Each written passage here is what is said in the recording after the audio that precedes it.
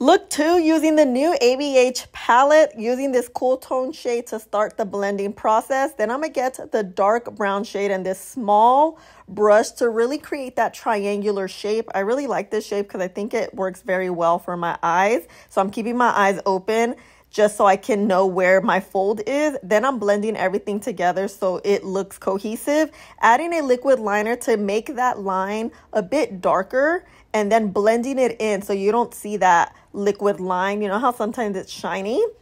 Just blending that out. And then I'm using the silver shade because I hadn't used it at this point. Look at it. Look how wet the lid looks. And that's not even using my finger. Then I'm using this light shade to open up the eyes a little bit more in the inner corner. Removing the tape. Don't you love it when that line is so straight? And this is how the look turned out. I absolutely love this silver look. I didn't mean to match my clothing with my makeup, but I did. I love it so much.